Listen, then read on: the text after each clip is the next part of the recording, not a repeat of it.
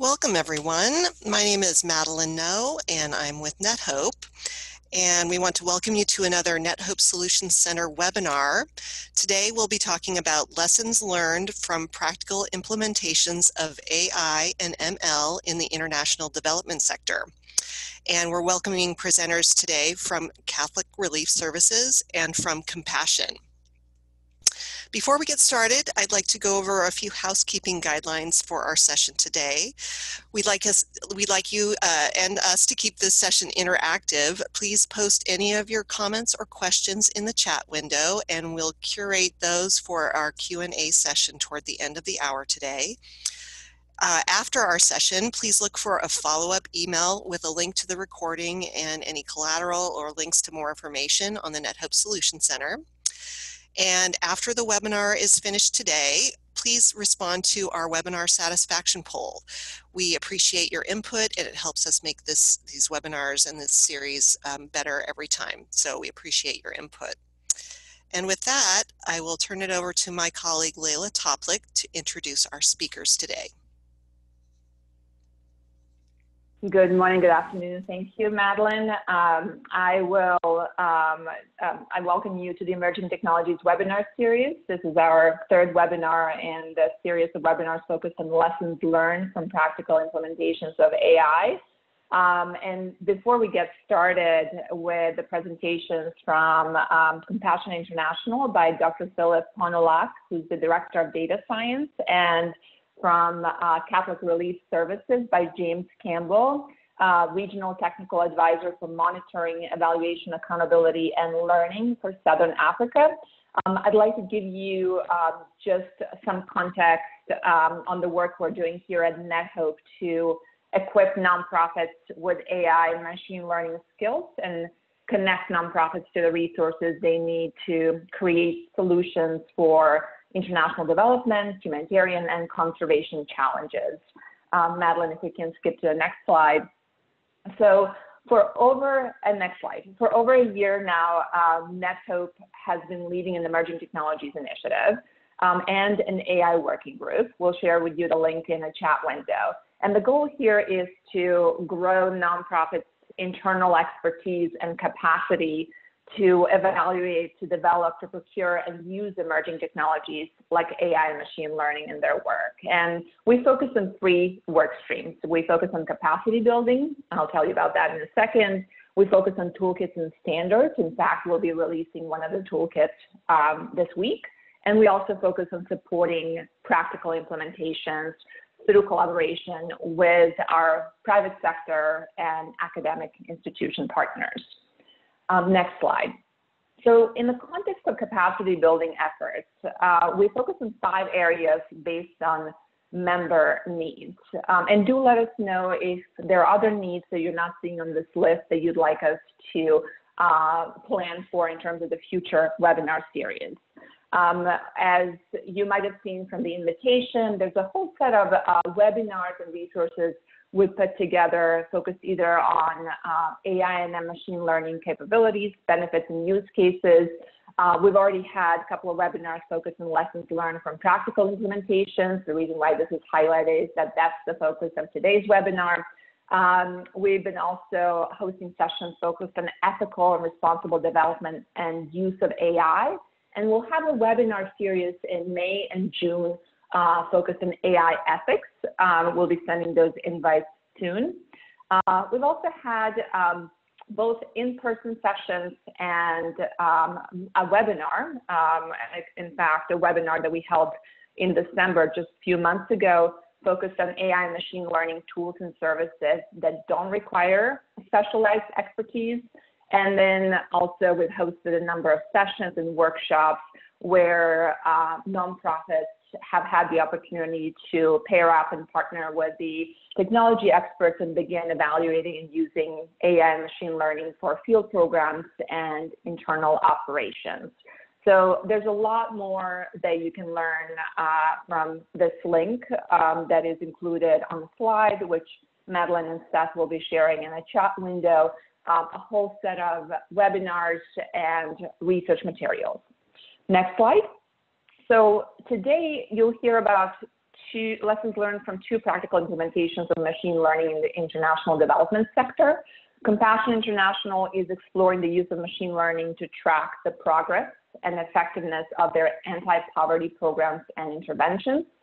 And Catholic Relief Services is using machine learning to gain a better understanding of resilience in rural areas in Malawi. And I do want to highlight that each implementation is in different stage, quite early in a process, but it is important, as we've heard from our members, to proactively share what are we learning from these early practical implementations of AI and machine learning in our sector.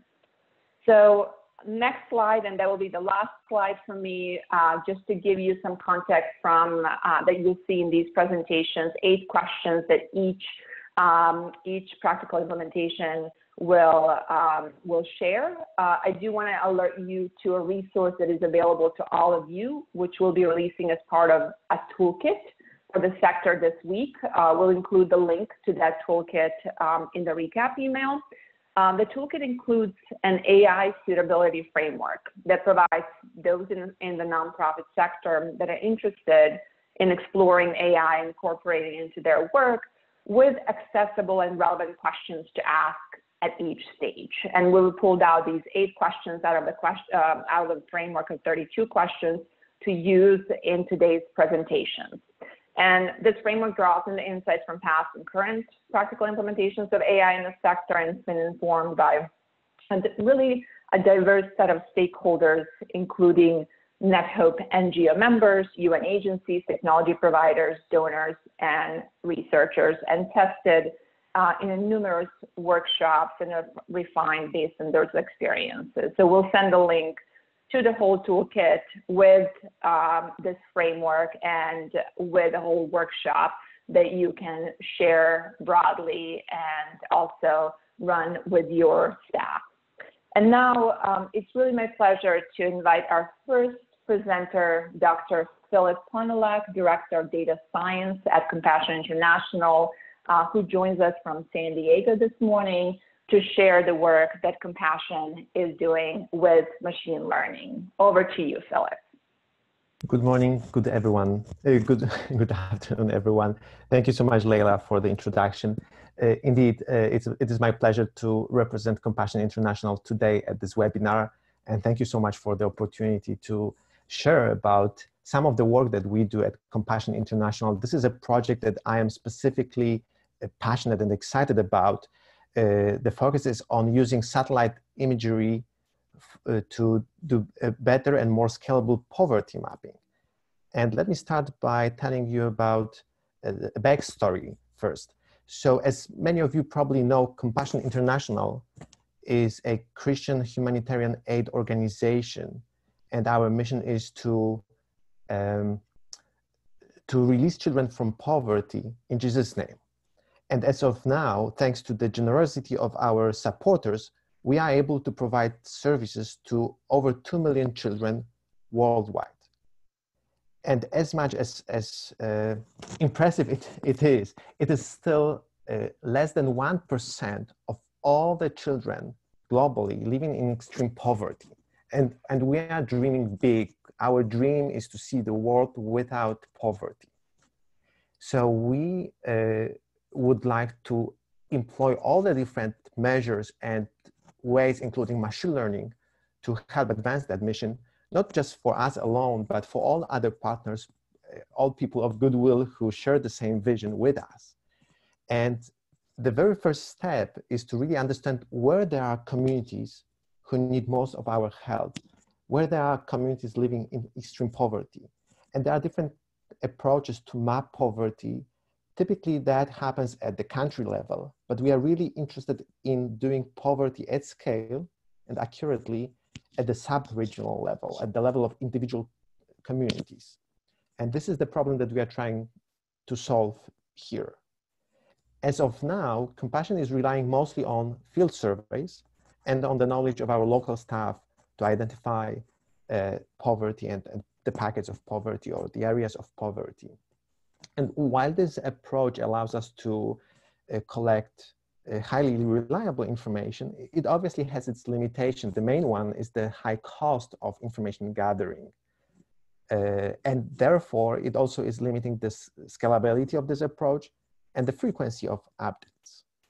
So very recently, we have started exploring a new approach proposed in 2016 by Neil Jean and his colleagues from Stanford University, which is using satellite images and machine learning to identify features in the satellite images that will be indicative of economic activity.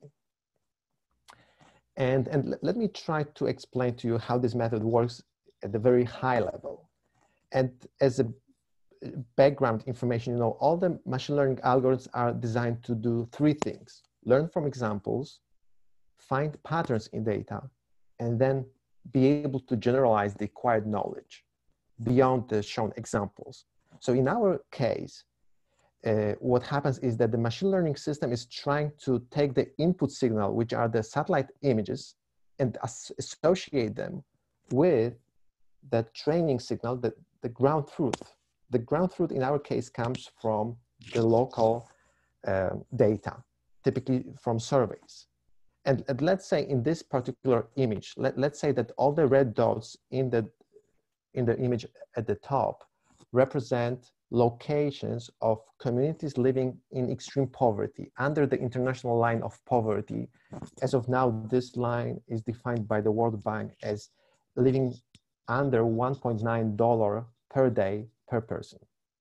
And let's say the blue dots represent all the communities and their locations living above the extreme poverty line.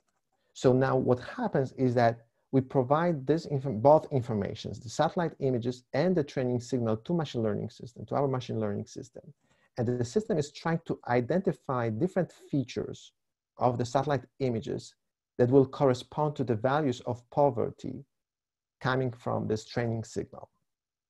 And these features could be a material that the roof of a building is made of, whether this is metal or something different, a local infrastructure in terms of roads, electricity, or even just as proximity to the nearest urban areas.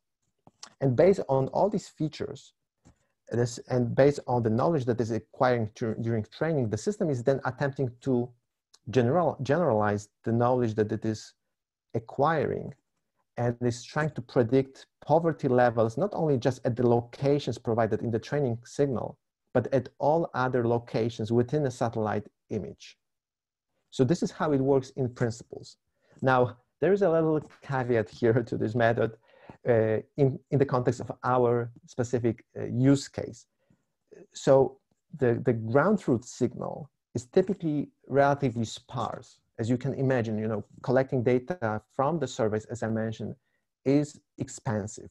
Therefore, the number of locations where you can collect the survey on the ground is limited.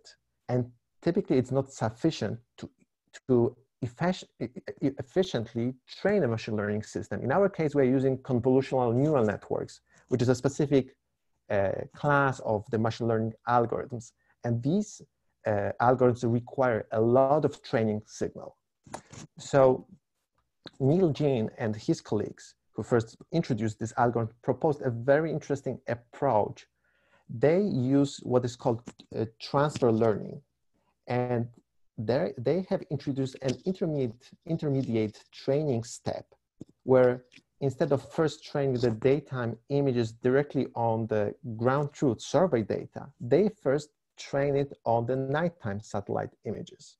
And it is a well-known fact that, you know, the satellite images are a good proxy. It's a crude proxy, not a perfect one, but still a good proxy of the economic activity. The bright areas in the nighttime satellite images correspond typically to wealthier areas, and the darker ones could correspond to poorer areas. There are exceptions, obviously, and this is why I'm saying this is an imperfect method. But what is good about this data set is that it is relatively large. So you can really train the network, in this case, the convolutional neural network, to identify certain features. And once these features are identified that are somehow indicative of poverty, then in the second step, a regression method is used to eventually identify and predict poverty at different locations within an area. So just to summarize, the data sets that we are using in this example are threefold. We are using nighttime satellite images, the daytime satellite images, and the ground truth data, typically coming from the local surveys. And in the pilot study, which we are running right now, we are using World Bank's Living Standards Measurement Survey data, which is publicly available. Not every country has that data, but many have. And in the next step, we would like to start using our own Compassion's proprietary poverty indicators that we are also collecting from the field. What you see here is the diagram of our current stage of the implementation of this method.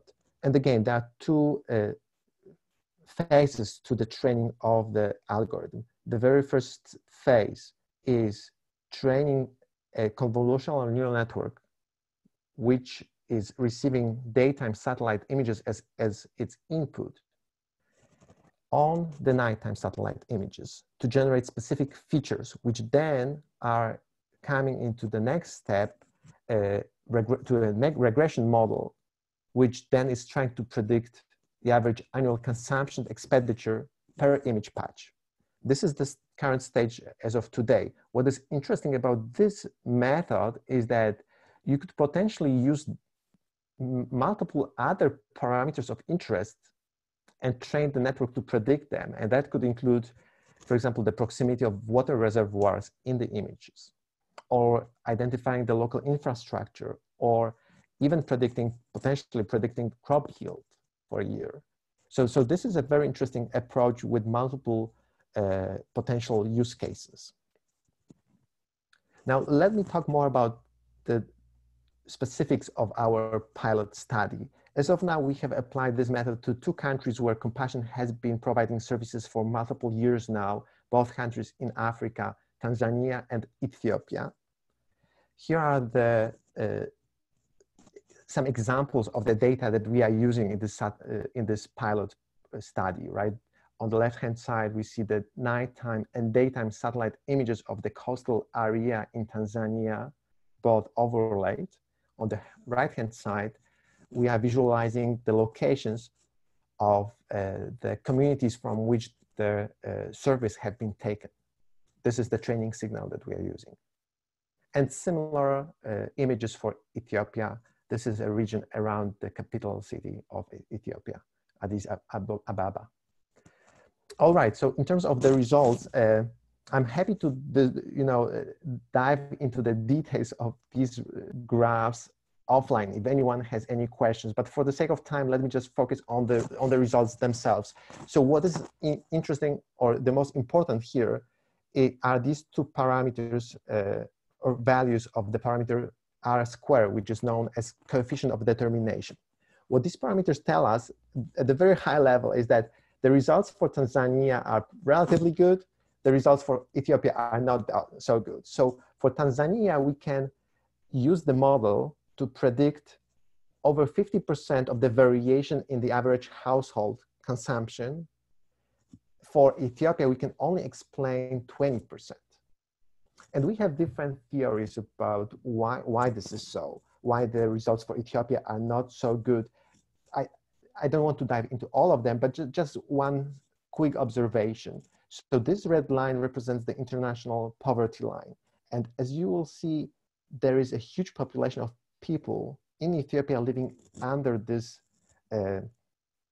line, right? Living in extreme poverty. And it is a well-known fact that the nighttime satellite images are not good at differentiating specific values of poverty at such a low level of poverty, in extreme poverty. So this could contribute to why the results for Ethiopia are not so good. And there are probably many more other reasons and factors which we are exploring right now. But anyway, so this is the pilot study right now, Tanzania and Ethiopia using publicly available data. In the next steps, what we want to do is to expand these studies to other countries where Compassion operates and beyond, and then to start using different kinds of data, not only the publicly available ones, but also proprietary data, the data that Compassion currently has, and data that we can collect to get working together with different data partners, other organizations like Compassion. In terms of the resources that we are using right now, the whole code is implemented using Python on an AWS infrastructure. We are working within a SageMaker environment using the S3 storage services. I've spoken about the data, and right now internally we are partnering. I'm representing the data science and the innovation team, and we are partnering with our global program and frontline church partners. And obviously over time we would like to partner with other external organizations, external to Compassion, and I'll talk about it in a few minutes, a little bit more. In terms of challenges and opportunities, there are a lot of those. And let me just focus on two challenges and two opportunities. So in terms of the main challenges for this method and the potential biases that AI may introduce. Well, so the predictive power of this algorithm is obviously limited by multiple factors. The main one is the quality, the recency, and the size of the survey data set. Obviously, the more data we have coming from the local, from the ground, the better we can train the model, right? Sparsity of those data may result in low fidelity results, obviously. Similarly, as mentioned before, nighttime images are not so good in terms of differentiation across areas of extreme poverty. And we may consider using some other data, also maybe satellite images, but in a different spectrum of the light, maybe infrared images, to supplement this process of transfer learning, this pre-training of the model.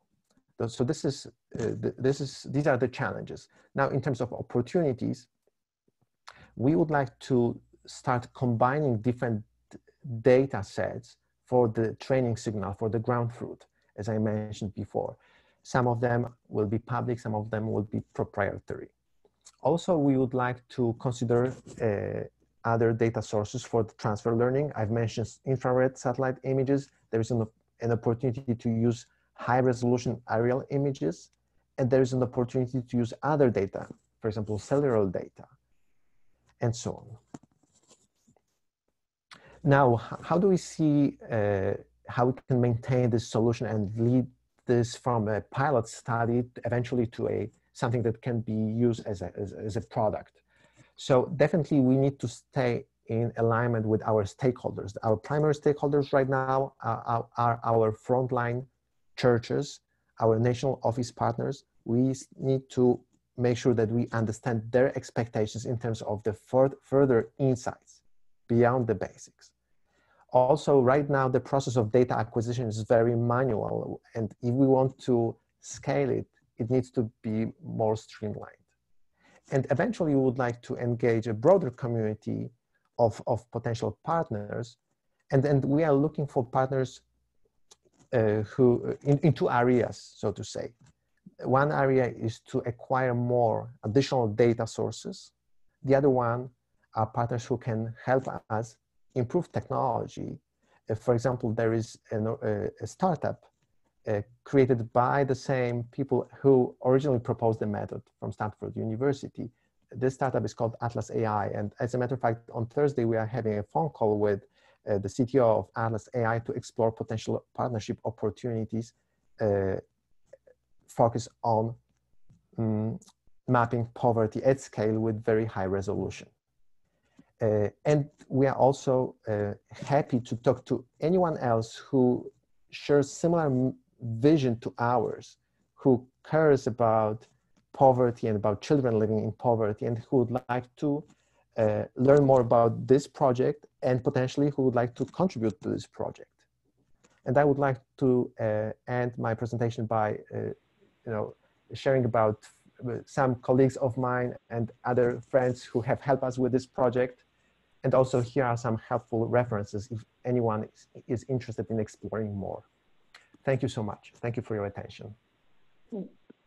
Great. Thank you so much, Philip. As you'll see from the chat window, we have some very interesting questions from the attendees. Please do keep the questions coming, and we'll get to them during the moderated Q&A at the end of the presentation. You'll also have the opportunity to connect with the presenters directly. We'll share their contact information.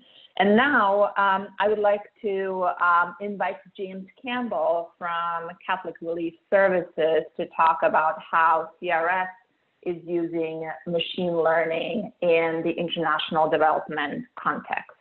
Over to you, James.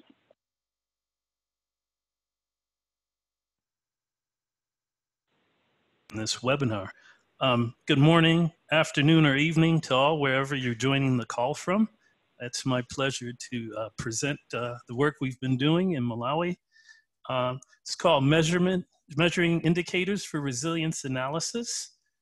And the whole idea is we had a project, a DFAP project, a developmental project in southern Malawi, Food for Peace Title II project, whose aim was to build household resilience. And so we wanted to come up with a method to measure household resilience. So I wanted to preface my presentation with the admission that I'm not an AI or ML expert. I have a basic understanding of the underlying theory. So suffice to say that I'm at a machine learning 101 level at this time. So recently, there's been an increased focus on resilience programming, looking at underlying factors that determine the return James, sorry to to interrupt. James, would you mind sharing your screen so we can see your slides? Oh, I thought it was, oh, sorry. Thank you.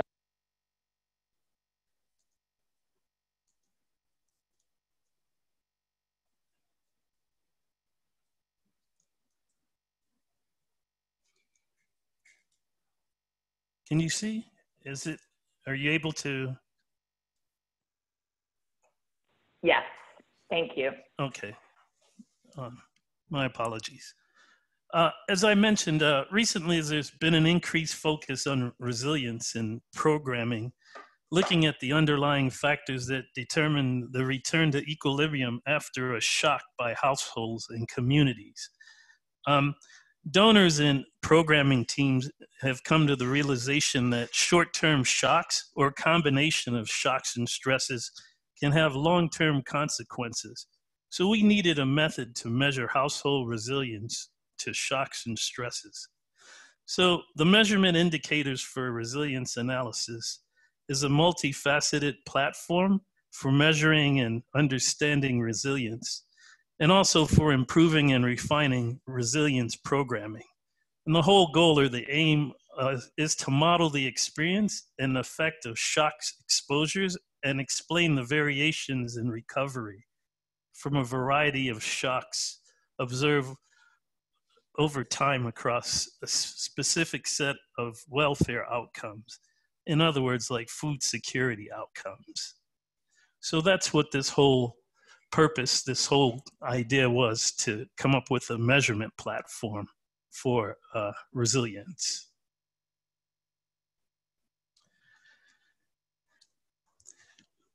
So in the first few months of 2015, I'm not sure if many of you recall, but there were pictures being sent across the globe of people hanging out in trees and living on top of their rooftops for a couple of days.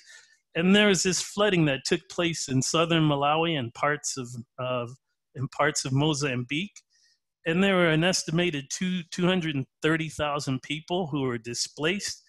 And it also damaged many hectares of land and destroyed the wealth and assets of many. And around that time, ourselves and our partner in 2016, once the people started to return to their homesteads, we, in conjunction with Cornell, decided to set up a proof of concept that consisted of approximately 580 households in Chikwawa district. This is one of the most affected districts in the southern part of Malawi. And we set this proof of concept up.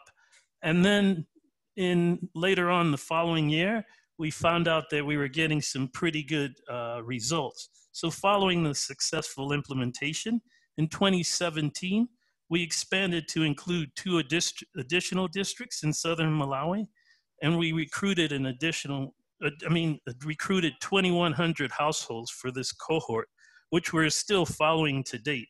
And we hope to have a balanced panel with 36 consecutive months of data by the end of this year. And this approach, or the MIRA approach, basically rests on 4 interlocking stages, which combine to provide a number of opportunities for both research and programming. So these 4 stages are: the first part, we conduct some kind of qualitative research so we could develop the questionnaires and get a good feel of the context in which we're working in. The next piece is the data collection. And for that, what we do is we start out with a more comprehensive survey, a kind of a baseline survey, so to speak, which we collect. And then following that, we collect monthly high frequency follow-ups and basically just collecting information on shocks and key indicators. And then we have the research and analytic parts. And this is where we're working with our partner, Cornell. And this is where the machine learning fits or comes into play. And then the last piece of this whole approach is the community engagement piece, because we share this information back with the community, and I'll speak some more to that a little later. So the approach, like I said, was developed to focus specifically on the resilience building aims of this Ubali project. And the Ubali project, like I mentioned, was a 5-year Food for Peace Development Food Assistance Program that was implemented by us Catholic Relief Services in southern Malawi.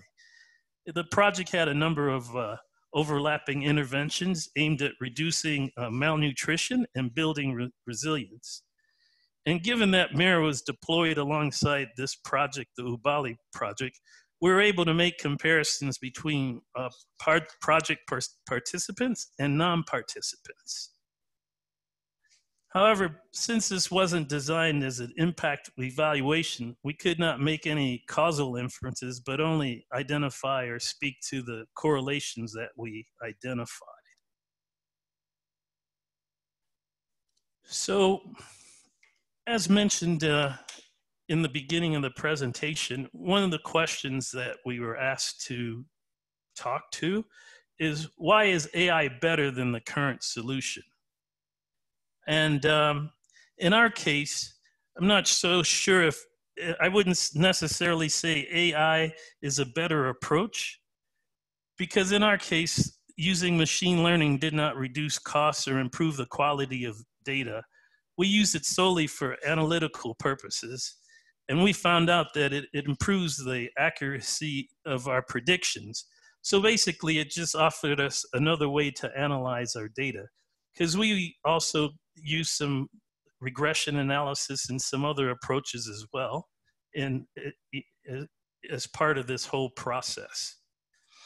And if you look, the illustration that I have here, titled Change in Performance, what we would do is just a comparison of the predictive performance between using a standard linear model and using the random forest model, which is one of the machine learning algorithms that we employed.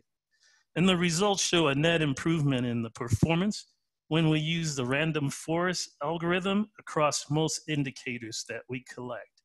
And if you look, we collect, like I said, food security indicators. So we collect the household hunger score. We collect information on the reducing coping strategies index. We also collect information on the household dietary diversity score and the food consumption score. And then essentially what this looks at, how this works, is these performance metrics look at how accurately the different methods predict food security, insecurity, in terms of quantifying false positives and false negatives. So what is our solution? So as I mentioned, we kind of, and for this, like the analytics, as I mentioned, we evaluated 2 machine learning algorithms, LASSO and random forest. And we use these for 2 different purposes. One was to predict responses to shock, and another was to inform targeting. So as you can see here, this table shows the results of an exercise to identify the top predictors of food insecurity. And these came out to be previous food insecurity is a very strong predictor, but so are indicators like distance to drinking water and the quality of housing of the household, which is something that the previous presenter mentioned, as our location indicators like living in the floodplains, which is kind of interesting because as living in the floodplains give people access to both richer alluvial lands for agriculture, but it also makes them more susceptible to flooding.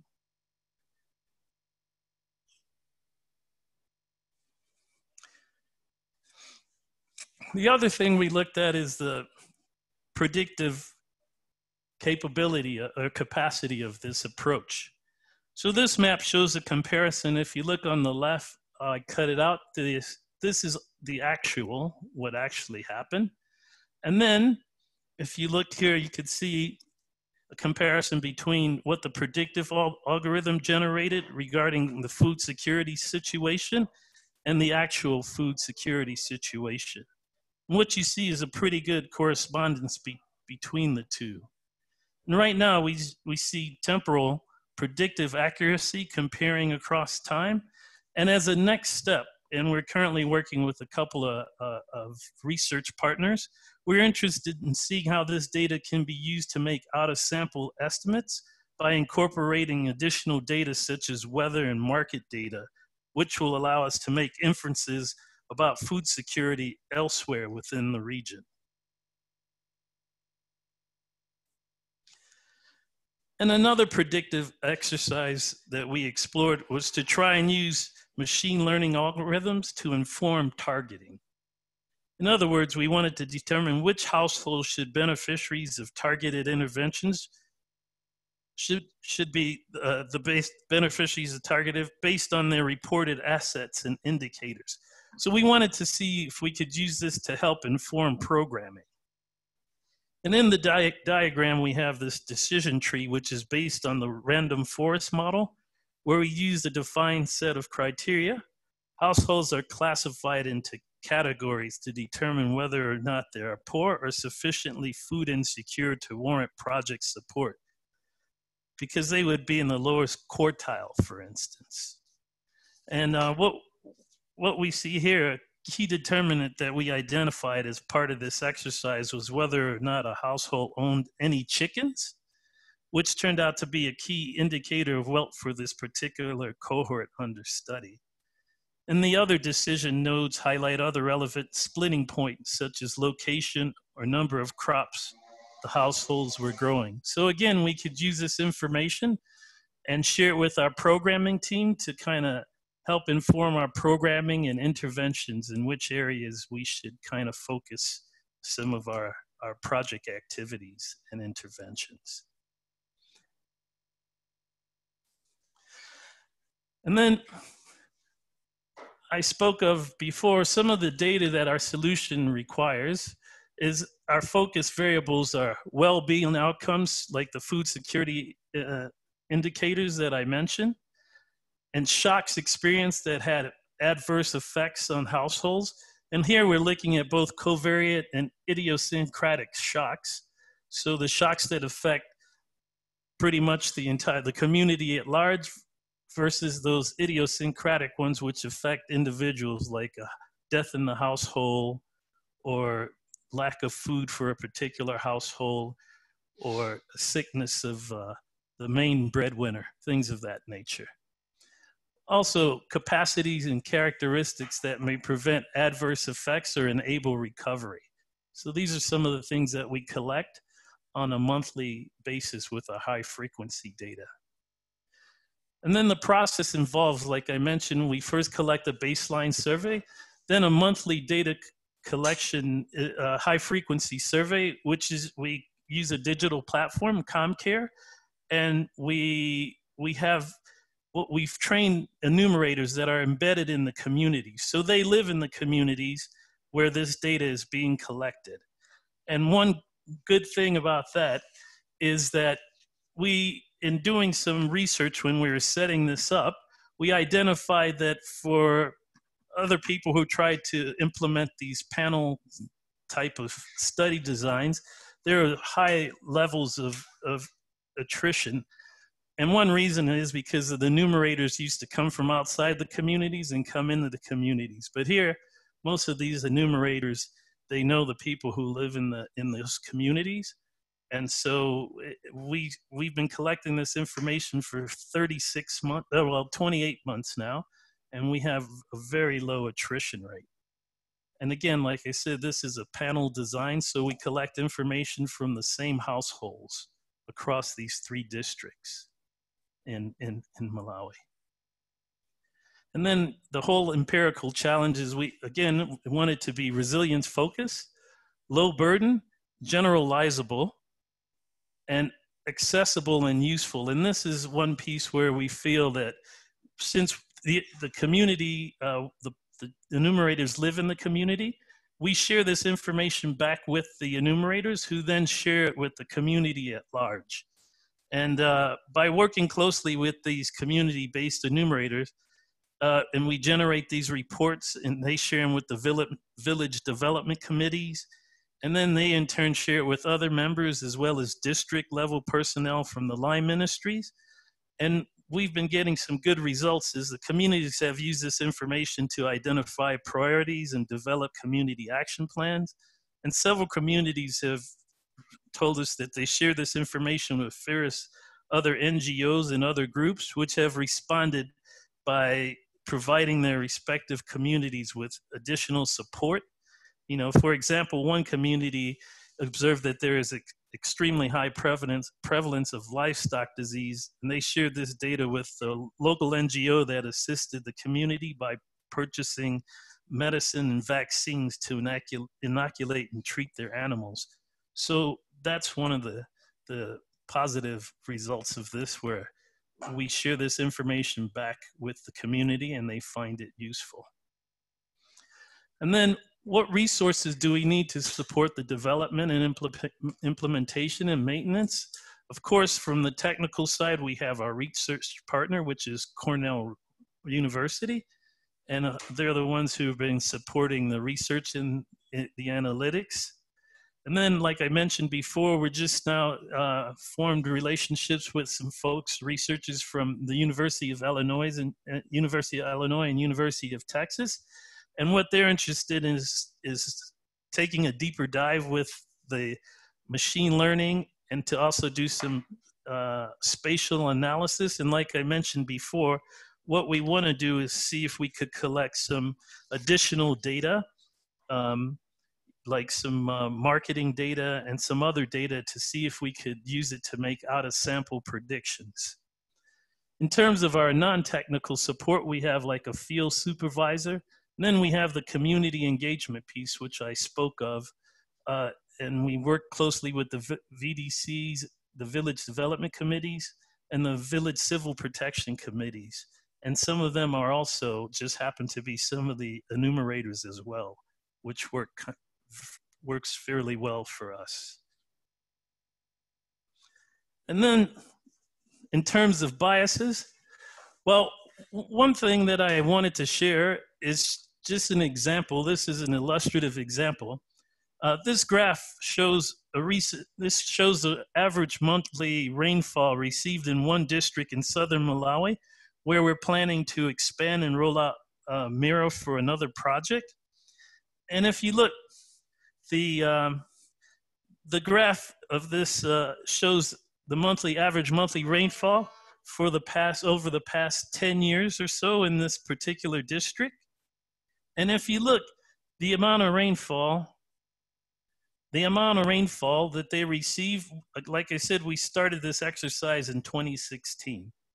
So if you look, 2016, 2017, 2018, 2016 and 2018, they had not so much rainfall. 2017 they had a little bit more. But if you look and see, you could see that the amount of rainfall was received between 2016 and 2018 is far less than the amount of rainfall received in 2019 and the first month or so, or during the rainy season in 2020, which may be an outlier, or with climate change now prevalent, it may be the new normal. So clearly, the most recent rainfall data are very different from the previous data.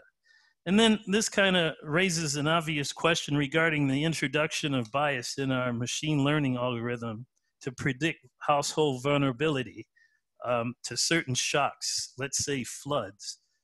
As with the current rainfall levels so markedly different from the training data used to predict future outcomes. So we were using this data, like if we use the 2016, 2017, 2018 data and we use this as our training data, we might be off or introduce some bias when we come to predict some of the outcomes for 2019 or 2020. So this is just like an illustrative example of something that I feel how we could introduce some potential bias.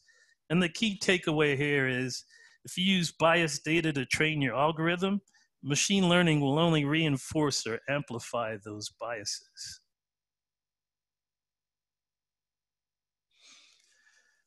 And then now our approach to maintaining the solution. Recently, we were awarded a Microsoft AI for Humanitarian Action grant.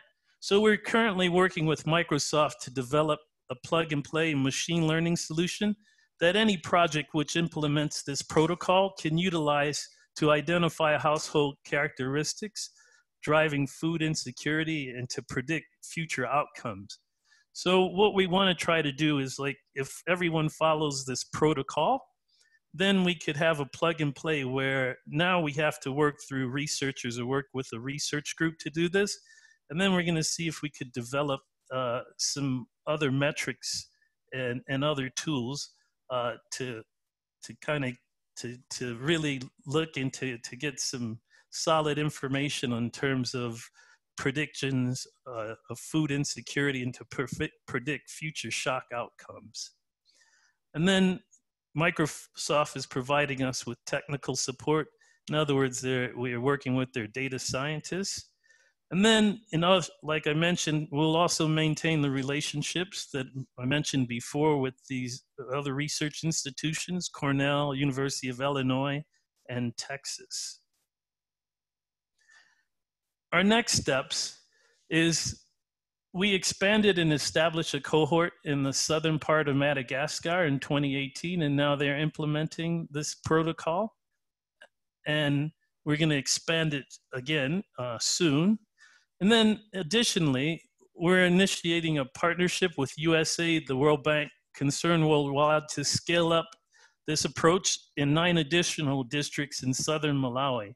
And we've also been talking to the government of Malawi, and they've expressed an interest in adopting this protocol to track the progress of its national resilience strategy. And that's the end of my presentation. Thank you very much. Great. Thank you so much, James, for your excellent presentation. As a reminder, we will share the slides and the recording with everyone in a recap email and also on the NetHope Solutions Center. Also, just quick reminder, as I'm seeing a number of questions coming through in the chat window, Philip and James shared lessons learned from their practical implementations of machine learning by answering these 8 questions from our AI suitability framework, which all of you will have access to. And these questions are good for both sharing lessons learned, but also for evaluating AI for new programs. So I will start with a few questions, and Madeline, if we click to the contact slide, we'll make sure that you have contact information for Philip and James so you can follow up about other questions you might have or potential partnerships. So our first question is for Philip, and I'm going to combine a few questions into one, Philip. So once Compassion International, Philip, has these models that you're comfortable with, how do you plan to use them to inform your programs and interventions? For example, would you use this to either include or exclude communities from receiving assistance based on how they're classified by the model? And what level of precision would you want to see before using the results for targeting purposes? And somewhat related question is about your approach to fairness and privacy in the deployment of machine learning for poverty mapping. So if you can comment on these questions briefly. Thank you. Of course. Thank you. Great questions, very good questions. And I want to be careful when replying to this first question about how we want to eventually apply the results of these tests or this study to deciding on which communities include in our programs. Compassion has a very stringent and multi-factor evaluation process when it comes to deciding on where to allocate resources, where to specifically focus on with our services. And I want to mention one thing. We work directly with local churches, and these churches eventually work with the children in poverty, in need. So this is a two-step process, and it's been a very good model working very well for multiple years, and we want to continue that way.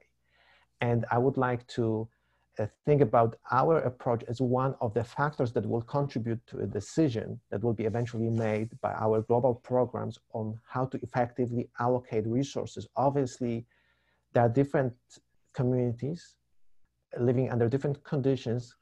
The World Bank's definition of extreme poverty is just one dimension, but there are multiple dimensions. And we would like to be able to help address this one particular dimension of related to the financial, let's say, poverty aspect.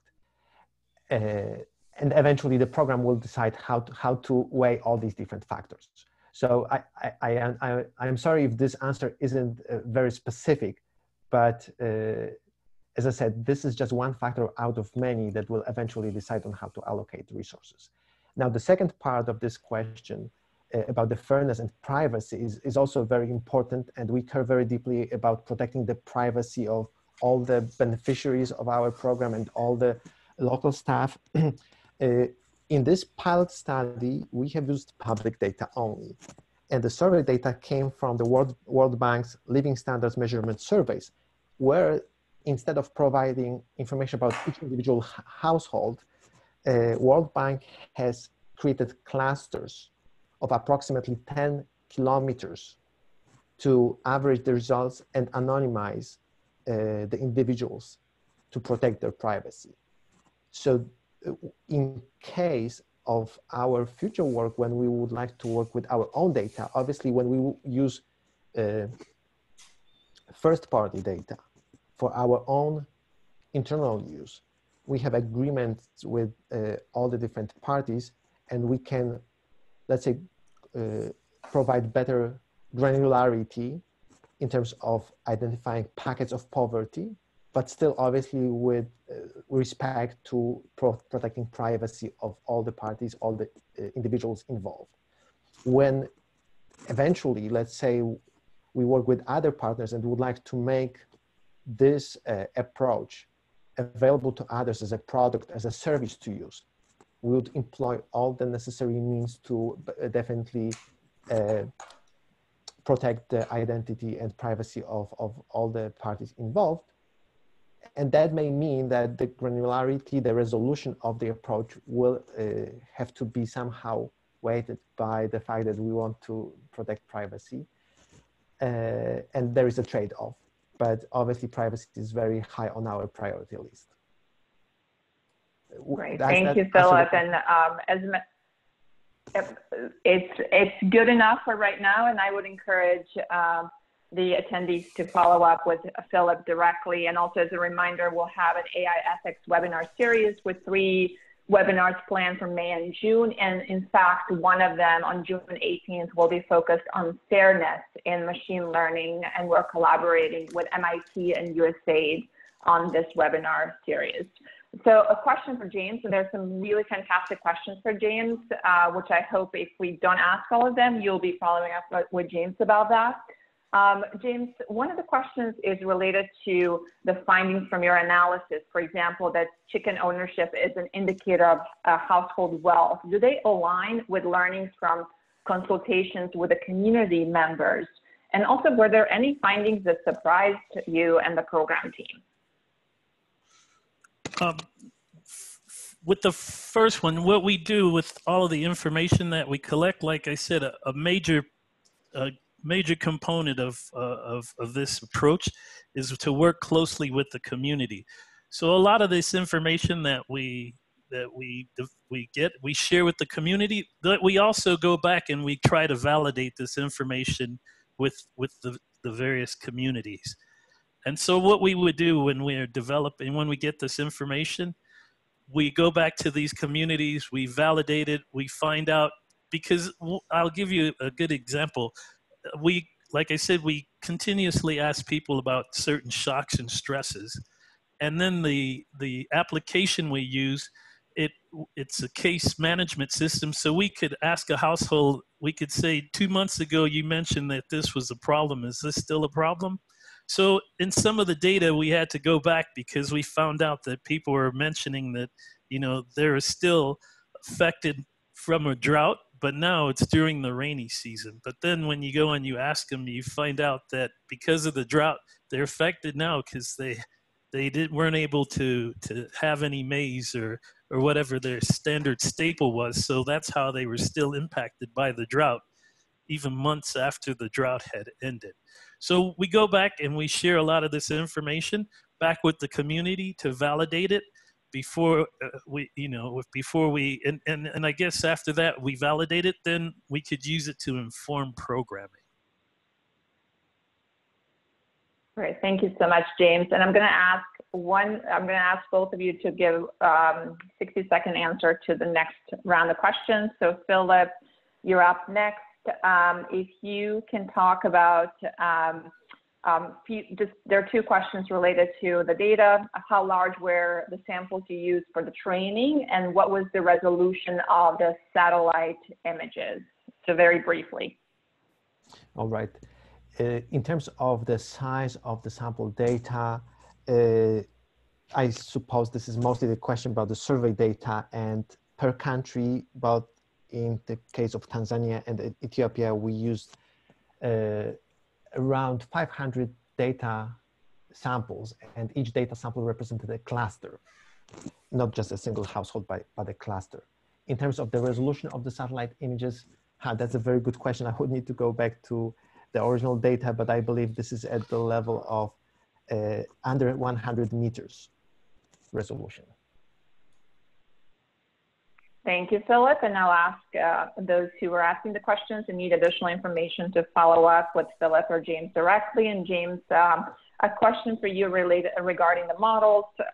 Is there any other plan to increase the accuracy of the model apart from adding weather data? 56% is not bad model-wise, but for decision-making purposes, that is still 44% of unexplained. And then what types of decisions can one be comfortable making given these 44% to ensure that the current model is still used? Can you comment on that? Well, yes, and this is what I said. We're currently working with some researchers from University of Illinois and University of Texas.